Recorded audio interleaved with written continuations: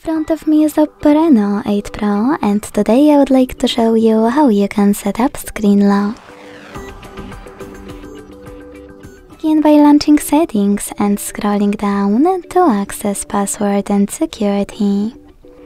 Then click on lock screen password over here and select one of those password types: numeric, alphanumeric or pattern.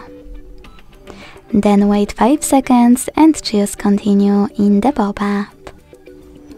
Following that, hit use a different password type and tap on one of those to apply a perfect one for you if you change your mind.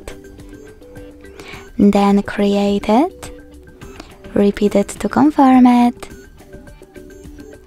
and decide if you wish to enable or cancel fingerprint unlock.